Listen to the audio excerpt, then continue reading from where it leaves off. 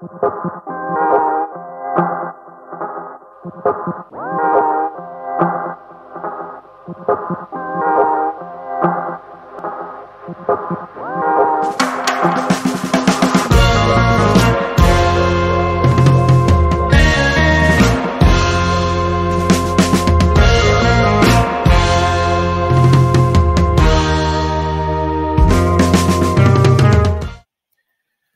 morning, everyone. Pastor Joseph here with you for our virtual spiritual handbook number 6.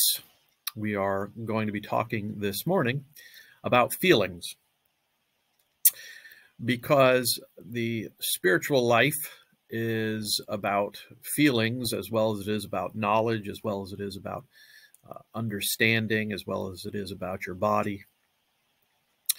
And one of the things that we forget is that we're so siloed in American culture that knowledge comes from textbooks or from just facts.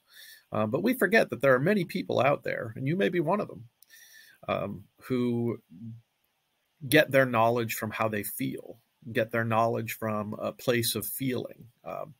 For me, many years, this was not my area. This was not what I did myself. Feelings were sort of alien and foreign. I mean, I had feelings, but in spiritual direction, you learn how to express them, how to be aware of them. Sometimes they're called interior facts, what's going on inside you. Another term, obviously, is feelings. But it's important for you to recognize what's going on, because very often we think that there is an event, and that event leads directly to feelings, and therefore we respond. But there's a second step in there. An event happens to us, and yes, we do feel something, we experience a feeling, but rarely do we say, why am I experiencing that feeling? Is the reason I'm upset with this person because they remind me of a teacher that I didn't like in 3rd grade? Is the reason I feel this way, does it have anything to do with them at all? Or does it have more to do with how my bank account looks right now? Or how today just hasn't been going my way? And expressing our feelings can become a really important tool for learning about ourselves, about the world around us, and about God.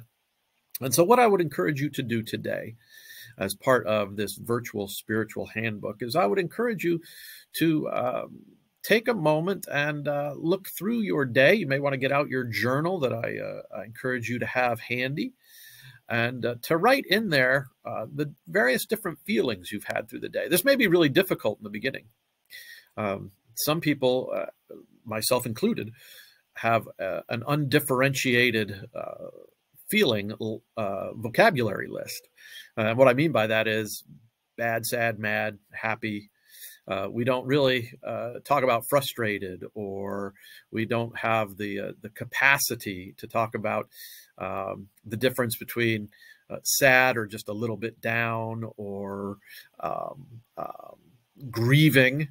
All those things are grades, are parts of the same feelings, but they're different, aren't they? So I encourage you to sit down and write down as many feeling words as you can of what you've gone through in the day, and then look back at it. And I'll talk more about this in the next Spirit Lift, because then you'll have some raw data to work with, and then you're going to want to look at that, and I will assist you if you find it helpful to work through the raw data. Okay. Love you all and miss you all. Keep masking up. Keep being safe. Hope to see you soon. See you in church. Bye.